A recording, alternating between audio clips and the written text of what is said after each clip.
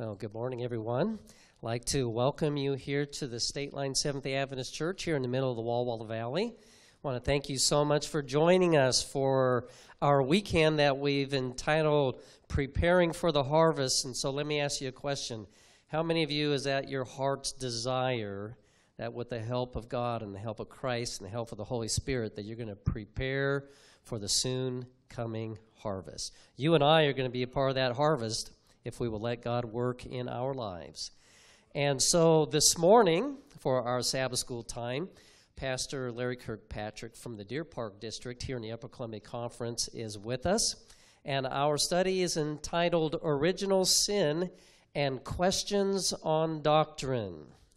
And so we're going to have a good study here for Sabbath school, and also would like to remind you, if you have any questions that you would like to turn in this afternoon at 4 o'clock, there will be a Q&A panel, and we will consider your questions that you've turned in and a few other questions that have been turned in over this past previous year.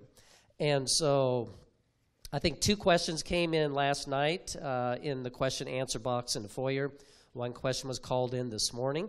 So we'll do the best we can to answer your questions this afternoon. If you have any more, after Sabbath school, be sure and go out in the foyer. We'll have a short break between Sabbath school and church. Write down your questions, and we'll do the best we can to answer them. Again, thank you for joining us. Would like to thank our viewing audience and those of you online for joining us. We wish that God's richest blessing would be upon you as you join our study together. And let's begin with prayer. Our Father in heaven, we want to thank you so much for the privilege that we have to, in our Sabbath school, study your word. As we consider this important topic of original sin and questions on doctrine, we ask that you would be here among us, speak through Pastor Larry, and we pray that everything that is said and done would be to your glory, your honor, and exaltation. In the name of Jesus we pray. Amen.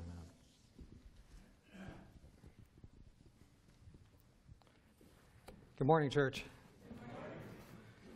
So we have a lot of information in a short space today, so let me just go ahead and preview to what we're going to do. We're going to spend a significant period on history, the history around QOD. Then with the second section is kind of about original sin. And then the last one will be a Bible study on the doctrine of sin. And we'll be starting in Genesis chapter 4 when we get there. But before we begin, I want to just go ahead and tell you something about the conclusion. And then we'll go on through. So let me start, though, with sources. If you want to study about questions on doctrine, one of your best sources is the book Questions on Doctrine. This is one of the original 1957 edition. This is almost the gold standard also. This is Dwihak Nam. He did a dissertation, Reactions to the Seventh-day Adventist Evangelical Conferences and Questions on Doctrine, 1955 through 1971.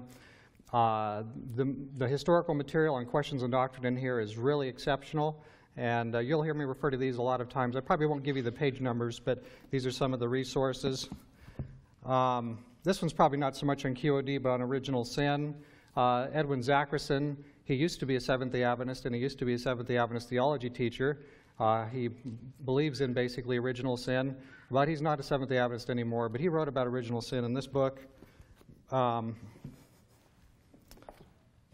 This is the reprint edition of Questions on Doctrine that came out with another 60 or 70 pages of notes. George Knight edited. And that new section of 60 or 70 pages plus the annotations through it makes this a good resource. There's another one I don't have with me, Herbert Douglas, Fork in the Road. And that began really as this little booklet, which we have some of these tonight, Opportunity of the Century. Herbert Douglas wrote this for us, and he expanded it into Fork in the Road. So in one short place, I think that might be Remnant Publications, you can get Fork in the Road, but we also have these little booklets. So just some resources, and I'll be referring to these, and I probably won't give you the page numbers for time, but this is, what's interesting about all this is what? That some people, questions on doctrine is a big mystery. What's that all about? It sounds very confusing. What's interesting about it is that really what we're going to do this morning is basically, in a short space, tell the story of QOD. A story has a beginning, and it has a middle, and it has an end. And QOD isn't really a story that we don't know the ending of yet. We know the ending of it, and so I'm going to tell you the whole story, basically.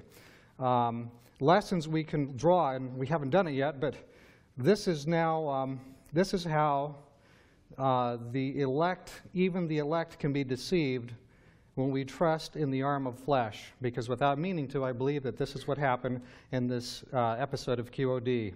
Another lesson, this is really a case study in self-deception. It's a case study in Laodiceanism. And we don't have to wait to the future for examples of Laodiceanism. There's a multitude of examples in the past. And so this is one of the examples. And then also, we can know the story, and we can benefit from its warnings. So we'll carry on right now and jump in on our story. I'd like you to join me now on a road trip to the 1950s, QOD, and the question of original sin and what the Bible teaches. So listen to this quotation here. This comes from our current statement of fundamental beliefs. This is the 1980 voted this statement, and this is an excerpt from the statement number 7, the nature of man. This is what we believe. When our first parents disobeyed God, they denied their dependence upon Him and fell from their high position under God. The image of God in them was marred, and they became subject to death. Their descendants share this fallen nature and its consequences. They are born with weaknesses and tendencies to evil. Now, we're going to come back to that wording at the conclusion of our study this morning, but they are born with weaknesses and tendencies to evil. That's very important to understand what Adventists do and don't teach on sin and human nature.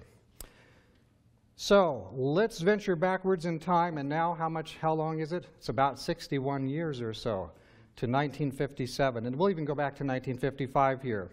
In 1955, the first of 18 meetings were held between Seventh-day Adventists and a group of evangelicals that met with our people.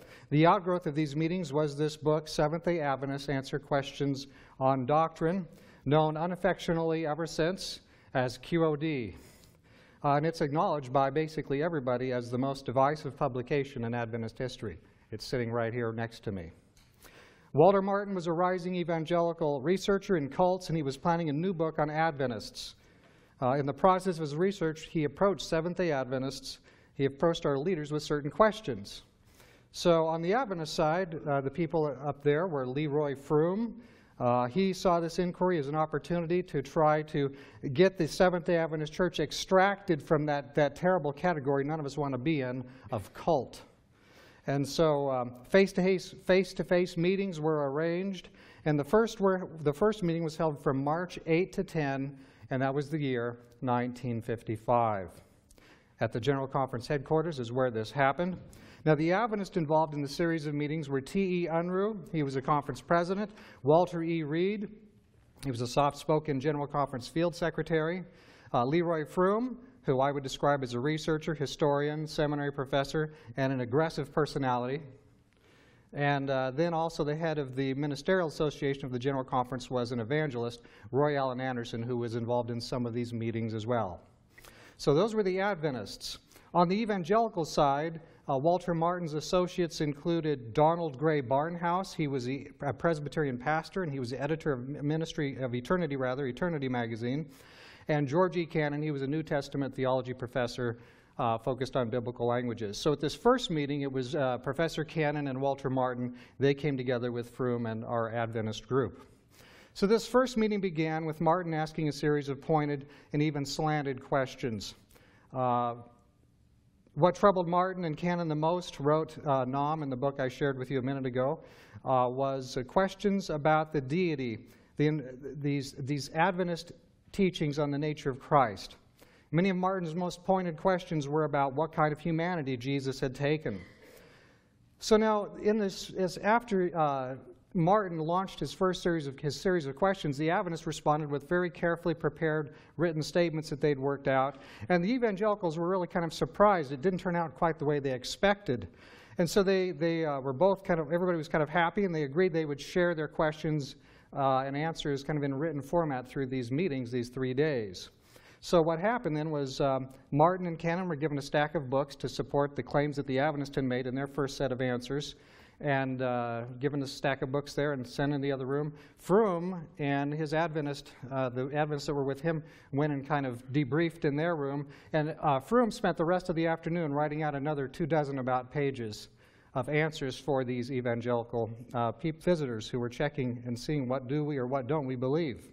So that night, Froome's secretary stayed after hours typing this all up nice. And that very evening, Martin and Cannon were given the pages that had been typed out that day.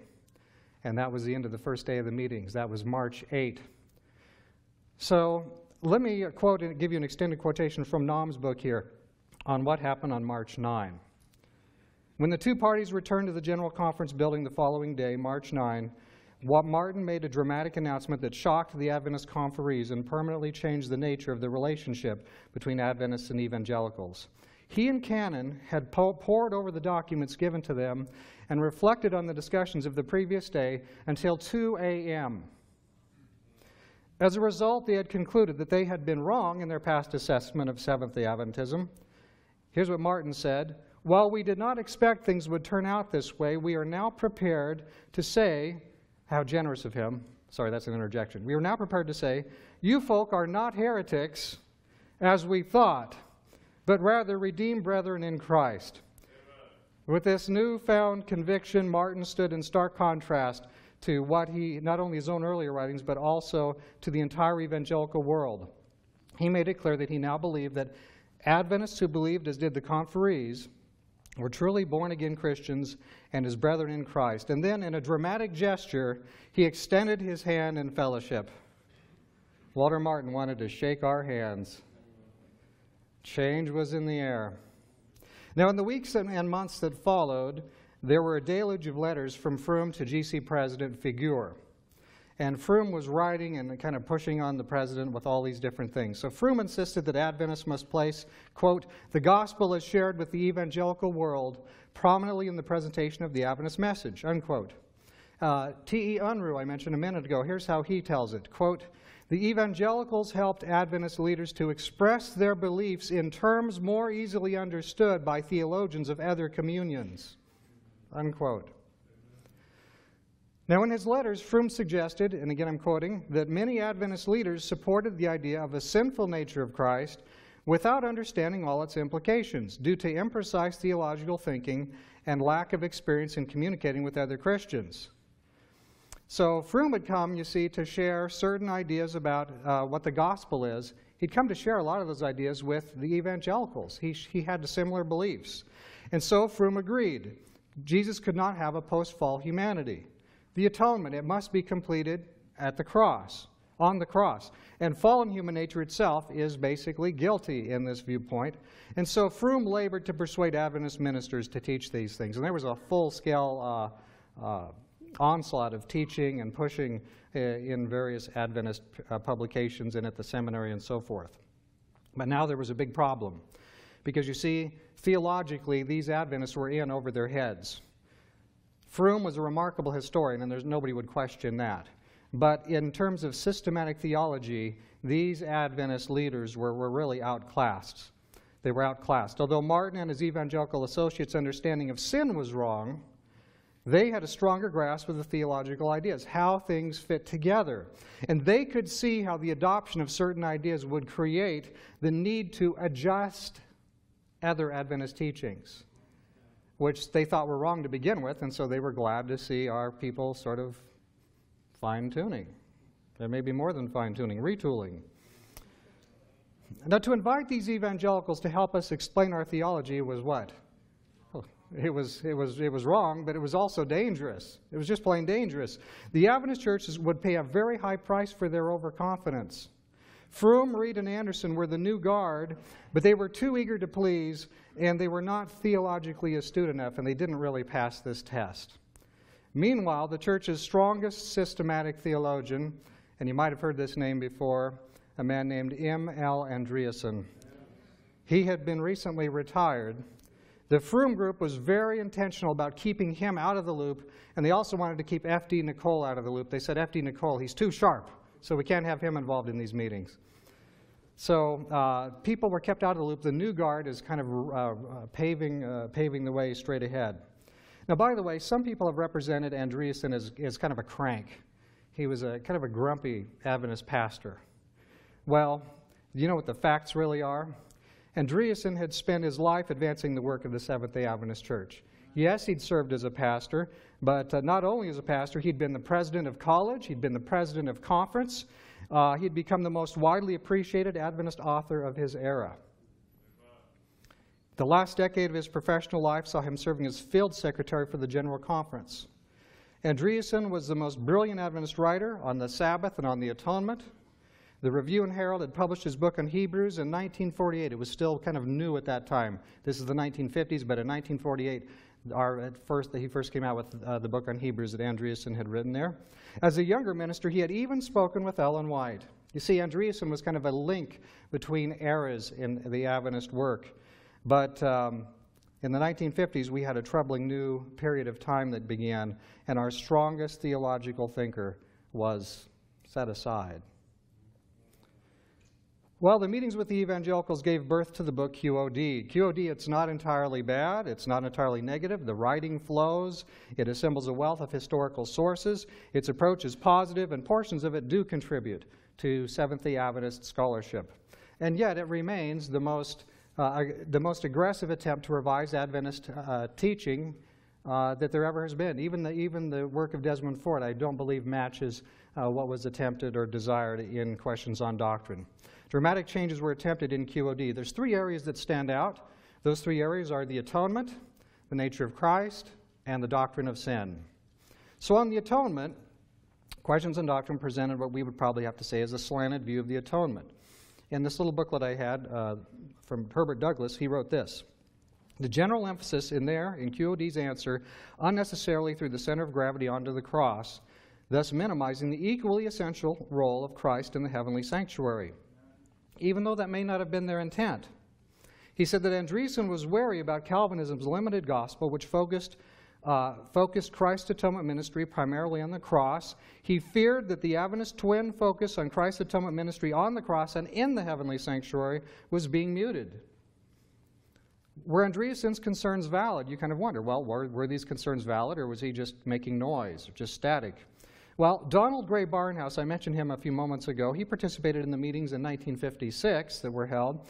He responded to a letter to an R.A. Grieve who had just been released from ministry in Australia. I guess that means he was fired, or at least he quit. But this is what Barnhouse wrote to Grieve. Quote, the whole doctrine of the sanctuary and the investigative judgment have undergone recasting and reinterpretation in Adventist theology within the last few years, and in the new definite volume, by which he meant QOD. These reinterpretations are rather plainly evident, he said, referring to QOD. In his 1965 book, The Kingdom of the Cults, Walter Martin wrote this: the Adventism of 1965 is different in not a few places from the Adventism of 1845, and with that change, the necessity of reevaluation comes naturally.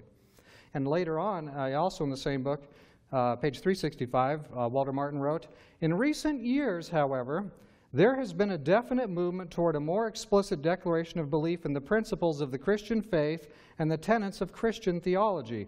In short, clarification and redefinition have characterized recent Seventh-day Adventist theological activities. Walter Martin. Martin puts clarification and redefinition in quote marks there. And the reason why he wrote that, he wrote in another place that the original Adventist understanding on the atonement, quote, has been repudiated by the Seventh-day Adventist denomination. He said, current Adventist writings teach that the atonement was completed on the cross. That's what Walter Martin wrote after this in 1965.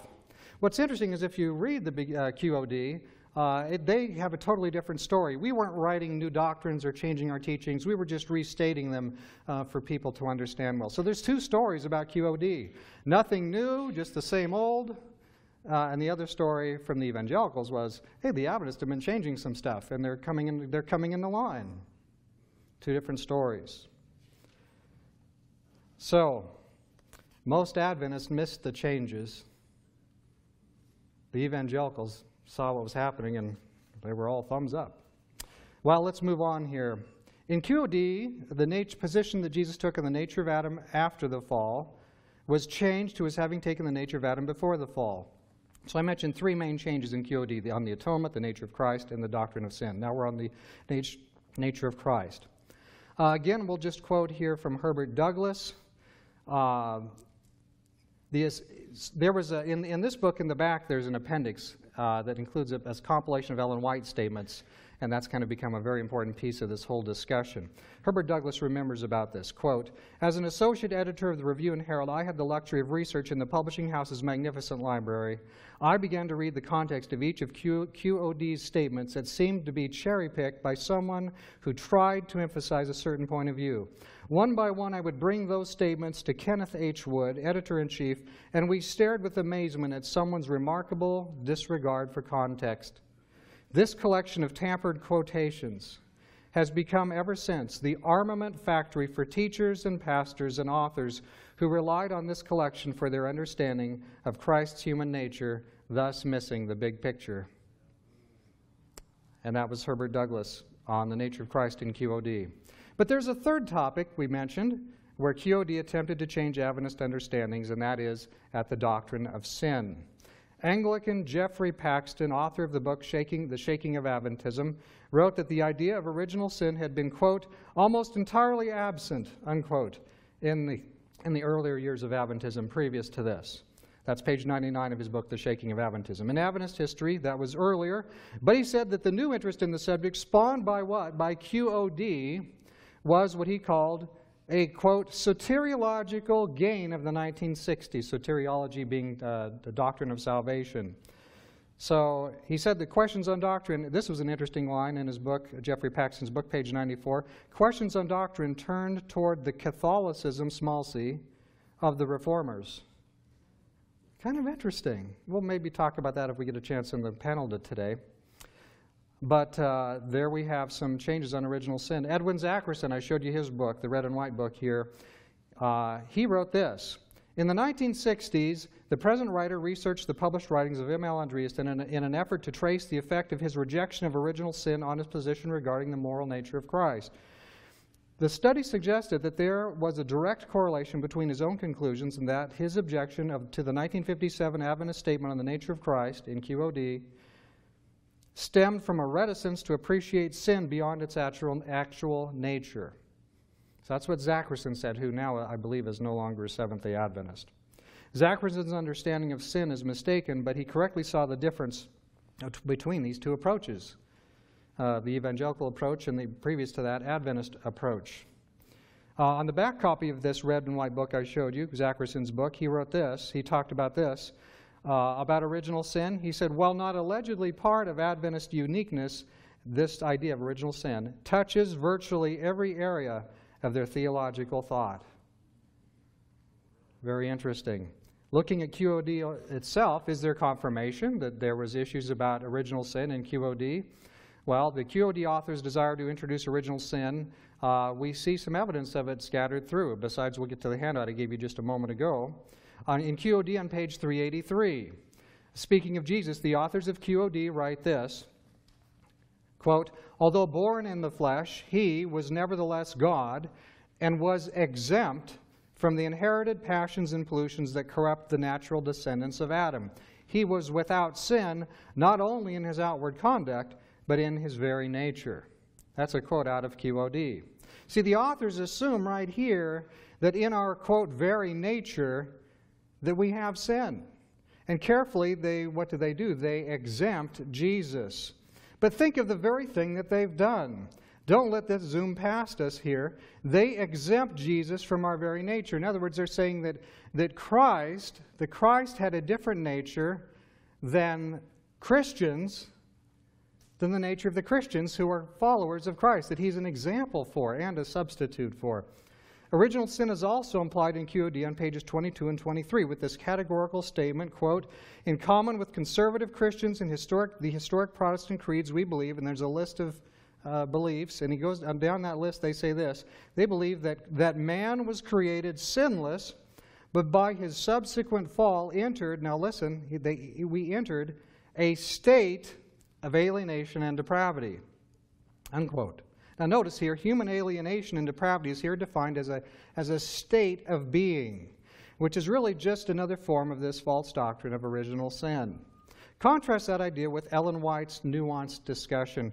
This is from In Heavenly Places, page 195, a quotation. In our present fallen state, all that is needed is to give up the mind and character to its natural tendencies. In the natural world, give up a field to itself, and you will see it covered with briars and thorns. But if it yields precious grain or beautiful flowers, care and unremitting labor must be applied. So Ellen White says that he points out that the descent to a situation of depravity and alienation, that's accomplished how? By nature or by choice? Ellen White tells us there that it's accomplished by choice. We choose which way we'll go. By giving up, she said, the mind and character to its natural tendencies. So we're not born guilty, or we're not born alienated, but we're born damaged and very ready on a whisper's decision to accomplish alienation. Ellen White calls our situation a fallen state. She doesn't call it a state of alienation here. The example she gives is that of the field cleared, and then left to be overgrown. The cultivation of grain or flowers is going to take some energy. It's going to take some effort. But do you remember what the Bible tells us? Jesus lights every man. Gospel of John, chapter 1. He lights every man. Jesus, he sort of clears the field here. And yet left to themselves, what will fallen humans do? By our choices, we will accomplish alienation. We certainly will. But it remains important to understand that God doesn't cause us to be born in a state of alienation. He doesn't cause us to be born guilty. We're born damaged. And He doesn't like that, and we don't like that. And the gospel is to restore us out of that extraordinary damage. So more on original sin. Let's zero in a little bit more on original sin. While studying in the Loma Linda Heritage Center, I came across a portion of a pre-publication draft of QOD, a section of the book QOD. And you have that in the handout that you have there. I've kind of marked it out and made it easier to understand by putting it together this way. So this is what became eventually page 406 and 407 in the book QOD. And on your handout, you'll see the two lines. The bolded print is the print that was changed in the different sections. Line A is the pre-publication draft, and line B you'll see is the published version of what you have that actually came and became QOD. So let's just walk through this real quickly then. The phrase original sin occurs several times, and you'll see that on your handout. You might remember this Bible passage, Romans 5, verse 12. Here's what it says. Wherefore, as by one man sin entered into the world, and death by sin, and so death passed upon all men, for that all have sinned. Romans 5, verse 12. Notice that sin entered the world through one man, Adam. Death came with sin, and all men began to die. Now, why is it that all people begin to die? Well, it's because all have sinned in Adam. Any disagreements? What does the passage say? The passage doesn't say that all men sinned in Adam. It says, because all men sinned. So now this draft of questions on doctrine, commenting on Romans 5:12, included in the main text this interesting quote from none other than Martin Luther. Martin Luther. Here's what they had from Martin Luther that was going to be in questions on doctrine. This sin we bear as his children, and we are guilty on account of it, for with his nature Adam also transfers his sin to all. Did you hear that? Did you catch that? I love Luther, but this is a spot where we'd have to say, step back, Brother Luther. When QOD was finally published, the phrase original sin was changed, and you'll see it there in your draft, to Adam's sin. Just a minor editorial change, but we took out that toxic phrase, original sin. The quote from Luther was completely removed. Some pre-publication feedback had come in, and it hadn't all been positive. For example, Raymond Cottrell had written, quote, "This is the first I knew that Adventists believe in original sin, at least in the technical theological definition of the word," unquote. But a question for you, did the editorial changes made before publication indicate a change in the theological understandings of the authors of QOD? I don't believe it did. Because listen, think about this. If they had abandoned the idea of original sin, Why did they so desperately revise and reinterpret the Adventist teaching on Jesus' humanity? Without original sin, there is no theological need to protect Jesus' humanity from guilt. But once the dogma of original sin is added, every effort must be made to protect Jesus from birth nature guilt. And be sure, in QOD, every effort is made. But the nature of Christ's humanity is only one theological domino. And this is kind of an important point I want to talk to you about here. Once this dogma has been erected around Jesus, another mutation occurs. Jesus had been seen as what? As both example and substitute. But now his example role is diminished. And the reason for that is because now you see it's alleged that his humanity really isn't like ours. It's actually very different from ours. And so there's a shift in understanding Christ's work in the atonement process. Jesus becomes primarily now just our substitute. Does this sound familiar to any of us? Sometimes even in our current day, we're hearing an idea of Jesus mostly put in front of us as substitute and not commonly put in front of us as example so much. God making holy and forgiving, it's turned almost exclusively into a work of forgiveness. Why is that? Well, it's because obedience to God's law is impossible because supposedly we have a continuous human guilt because we're born with original sin. And so because of that, the other doctrine has to go away. We can't truly obey. And by the way, I would say right there, you've just stripped the Seventh-day Adventist Church of God's plan. You know, Revelation 14:12. Here are they that keep the commandments of God and the faith of Jesus. If this is true, we can't say that. There's a problem here. You can see the problem. All these pieces are interlinked. In the notes introduced in the Heritage Library reissue of QOD, George Knight admitted that QOD did misrepresent Adventist teachings on the nature of Christ. But he went on and claimed that on the atonement, M. L. Andreasen and the QOD authors were in pretty much the same place. But do you know that when you look at these texts that have to do with the atonement and the nature of Christ, did you ever notice, if you look at those together, that all these texts pretty much fit together? They're very closely intertwined. All the main New Testament texts touching the humanity of Jesus are connected exactly with the question of the atonement. These teachings, Jesus' humanity, the atonement, and the original sin, these are all interlocked. The QOD authors really had to successfully modify, they had to change all three. If they didn't get all three of them really nailed down the new way, the whole thing would be unstable. Maybe it wouldn't stick. So is the modification of Adventist doctrine complete in the book Questions on Doctrine? And the answer is no. It is not complete. They didn't change everything. Some changes were not fully achieved. But how could it really have been otherwise? Stop and think about it. Other Adventist leaders had to sign off on this in order for the book to be advanced through the process and be published on the press. And they had to give their approval. And so if it was too radical, they wouldn't have been able to give their approval. Now, it remains unclear how well other Adventist leaders at the time understood the broader significance of the publication, the changes in this publication. But we know some of the results that came after this. You know what? Even though a lot of people might have had sort of an innocence in this, none of this makes QOD any less nefarious. Yes, I'll use the word, nefarious. Many have held that the Bible teaches original sin, but history shows that this is really a post-biblical development. It comes from the 2nd to the 4th century A.D., and the core of this false understanding is that as fallen humans, we are born guilty. We're born such that at our essence, we are sin, or that we are sinning all the time. We are said to be born basically condemned or guilty. And so if that's true, we have that problem. We're said to have been in Adam when he sinned. Before we've made a single intentional, morally informed decision, we're said to be guilty for the sin of another person. I don't know how you like that, but I don't like that idea. I haven't made a decision yet, but I'm guilty. Wait a minute. And so we have a problem there. Now listen, watch this. Once the doctrine of original sin is introduced, it becomes necessary to protect the humanity of Jesus from having the same nature as other men. That's why, you know what, Catholics believe in this, and this is why when their baby's born, what do they do with the baby? Straight to the water for a quick baptism to take care of that original sin problem, right? And see, when Walter Martin came to the Adventist Church, he had an understanding pretty much like this, quite similar to this, and he was ready to put our church in the category of a cult The Seventh-day Adventist Church is a cult unless we sort of showed him that we didn't believe in that, which we couldn't show him.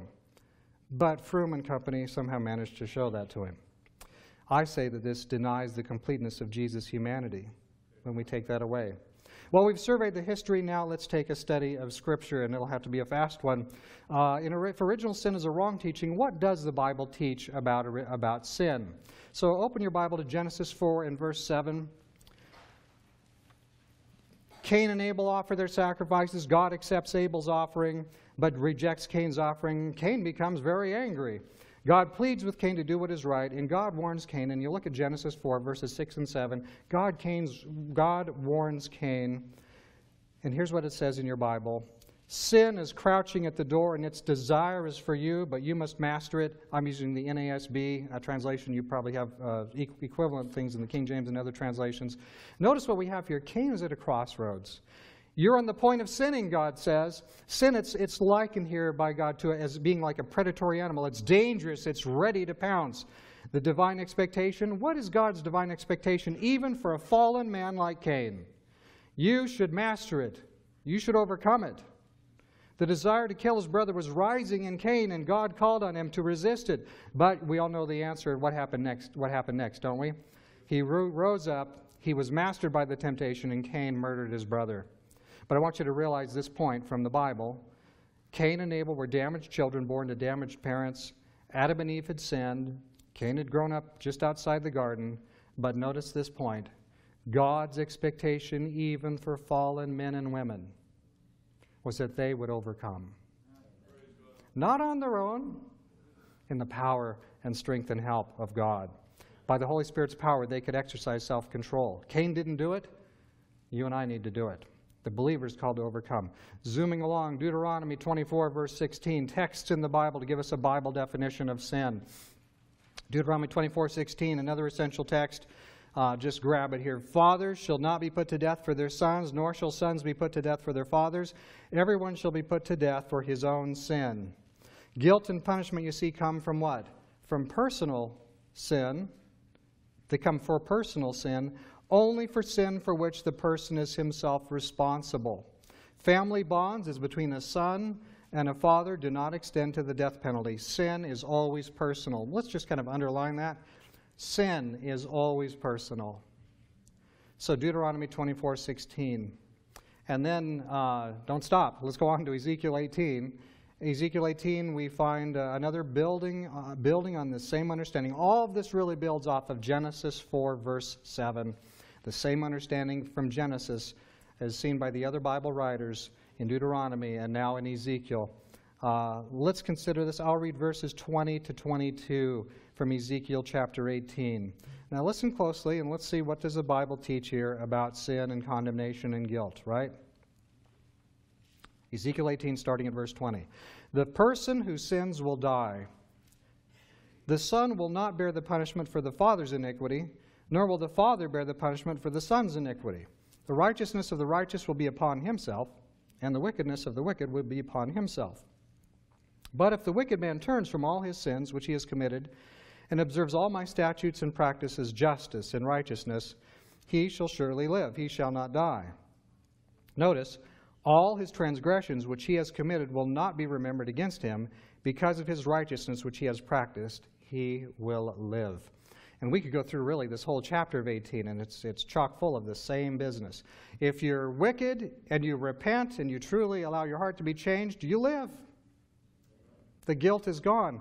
If you're righteous and you turn from what's right to what's wrong, you're guilty, and then you'll meet that in the judgment, you see?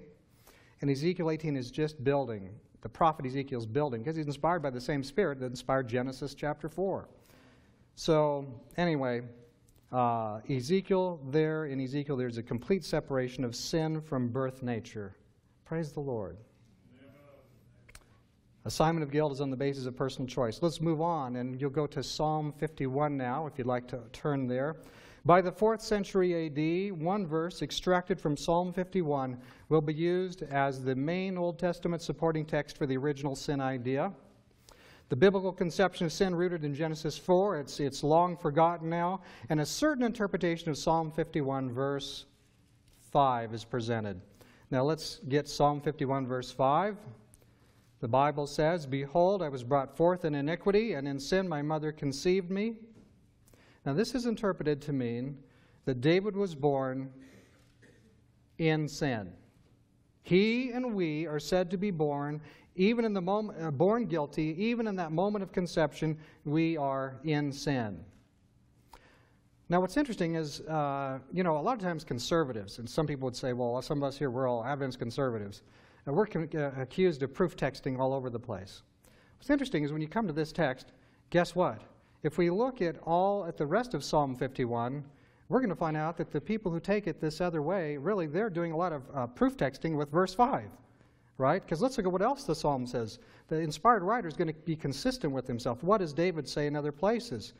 Does the psalm teach original sin? No, the psalm completely contradicts the idea of original sin.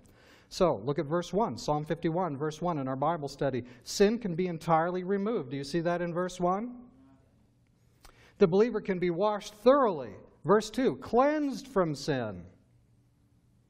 The sinner can be purified, cleansed, and washed and rendered. In verse 7, what? Whiter than snow. David says in verse 9 that God can blot out all my iniquities. How many more times does it need to be said? But there it is. He can have a God-created clean heart. That's what David wants, and God can give him that. See, some say, basically, because of the original stain or the original guilt, really, God can't ultimately give that to us. We have to wait for that. I believe we can have that right now through the power of Jesus, right now. How emphatic these statements are. Notice them in Psalm 51. Not just wash me, but wash me thoroughly. Not just make me white, but make me whiter than snow. And not just blot out my iniquities, but blot out all my iniquities. Can God do that? I believe the Word of God. God can do that. We say, well, I believe God can do it too. He's just going to do it after we get our new bodies. Doesn't say it here. David was asking for it, and David certainly needed it there. So what about that carefully stripped of context line, "Behold, I was brought forth in iniquity, and in sin my mother conceived me"? Is the psalmist talking about maybe sin in his mother? Possibility. Is the passage about David reviewing his whole life and he just sees his failures in the darkest hue? That could be what's going on here. Or is David speaking more generally about being born into a fallen situation? See, we're all born outside the garden, aren't we? We're all born to parents who've exercised their free will in rebellion against God. We're part of an environment impacted by sin. Everybody here is at risk of being killed as the drunk driver crosses the dotted line in the middle of the road. Or maybe if you go to the beach, you might step on a hepatitis C infected needle and ultimately die from disease you got that way. But you weren't using drugs such that you would pick up hepatitis C. But we're in a fallen world, a dangerous world. I wonder if some of this might be what's going on here in our text. We suffer consequences general to our disordered world, but we only make ourselves guilty when we choose sin. Let's move to the New Testament now, and this is rather an extended section, Romans chapter 3. So we're just going to kind of again summarize Romans 3, verses 9 to 20. So Paul is our man, and yet not even once in those verses people say that Paul teaches here, that we're all born guilty, and he's teaching original sin. But not even once does Paul cite in these verses anything from Psalm 51. In fact, there's nowhere in the New Testament where Paul, who wrote about half the New Testament, there's not one line where Paul quotes from Psalm 51 on the doctrine of sin in the New Testament. But if I were Paul and Psalm 51 taught original sin, that would be the first thing on my list. I'll just go and prove it from Psalm 51. Proved, and I'll just move on with my exposition. Paul doesn't do it even one time. On the contrary, Paul writes, look at Romans 3, verse 9, if you would like. What does he say there? We have already charged that both Jews and Greeks are all under sin. So Paul has made his argument about sin in Romans before chapter 3, verse 9. So I'd like to follow his reasoning, try to follow his reasoning through Romans 1, 17 to 2:14. So let me just summarize it to you. So we're looking at Romans 1, verse 17 through Romans 2, verse 14. So the non-Jews know that there's a God and that they're operating in a morally charged environment. But while they know there is a God and that their actions have moral weight, what do? They suppress that knowledge. They choose darkness. They place themselves in opposition to truth. Their understanding then is darkened. God gives them over to what they desire. They worship and they serve the creature. How do they worship and serve the creature? Well, how do you worship or serve anyone? It's by our actions. Paul's view of right doing and wrongdoing, his view of sin and righteousness, unsurprisingly, is the same as Genesis 4, verse 7. Chosen action is Paul's focus throughout his exposition here. And all are under sin because all choose rebellion. All of us with our eyes open have chosen to engage in behavior that is opposition to God. Isn't that true? We've all chosen that at one time or another. That's how we become guilty. We don't need any help from Adam. We do it quite well on our own. Now, some have said here in Romans 3 that God is actually expanding our definition of sin. God is giving a new revelation, and He's showing us a new, deeper picture of what sin is. I don't believe it's so, because if you look at these passages, there's about a half dozen passages here that Paul goes and quotes, almost all of them here from the book of Psalms. So for example, look at them, each of them, and if you go back and study them and look at each in its own context, you'll see that they don't come out that way. For example, in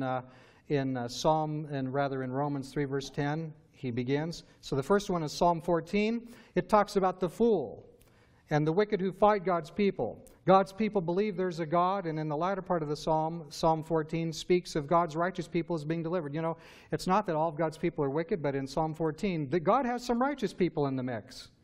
But if you take what other people would say, you think, well, this is teaching that all people are guilty.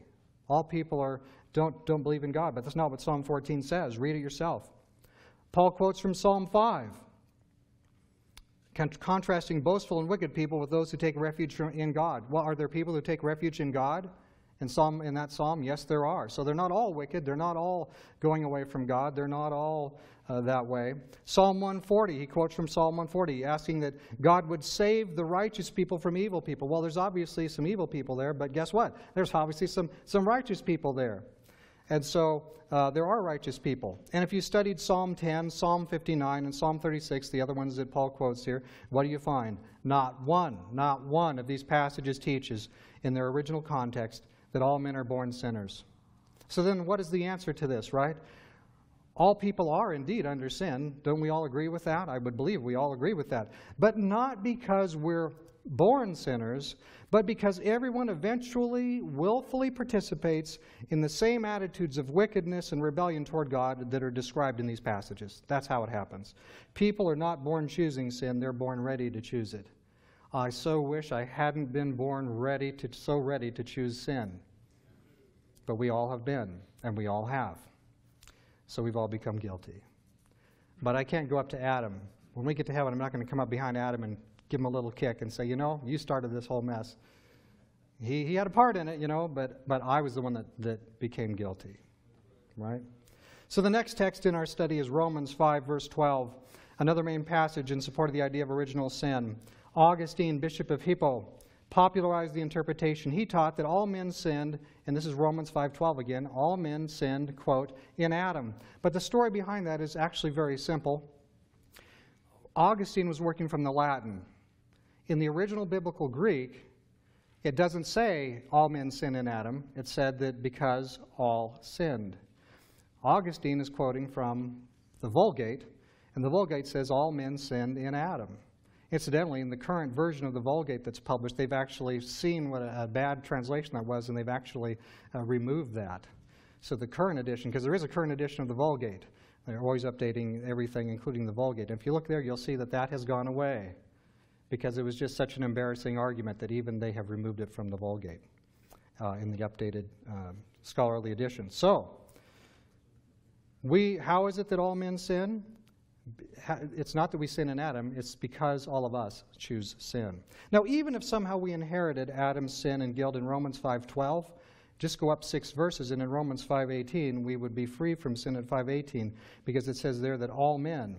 receive justification to life from Jesus. Romans 5:12 teaches in common with all other Scripture that each person chooses sin for himself. We're not born guilty. We're not guilty for Adam's sin, but we're guilty for our own. Romans 14, verse 23. I don't think I'll spend time on all of these for the time issue here, but it says, He who doubts is condemned if he eats, because his eating is not from faith. Whatever is not from faith is sin. That's Romans 14:23. But each person's really responsible for living the faith he has. He's responsible to behave in harmony with the faith he has. And we're not to weaken the faith of another believer. Whatever the person does that does not rise out of faithfulness to conscience and God's will is a sinful choice. So our choices can be faithful choices, or they can be sinful choices. All these choices that are unfaithful choices have guilt attached. So every morally charged decision that we make, the action taken in those decisions is one of faith or of sin. I want all my decisions to be decisions of faith. So then there's Ephesians 2, verse 3, that we were by nature children of wrath, but if you look at it closely, you'll see that it's in the past tense. We were by nature children of wrath. But he says, such were some of you, but of course, as believers, we're not in that situation anymore. And we could talk about Ephesians 5:6 and Colossians 3:6. This text there is called children of disobedience is the phrase. But again, wrath comes upon children of what? Children of birth or children of disobedience?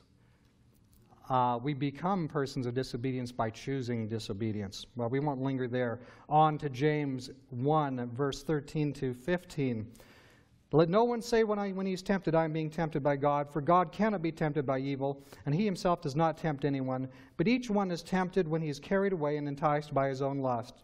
Then when lust is conceived, it gives birth to sin, and when sin is accomplished, it brings forth death.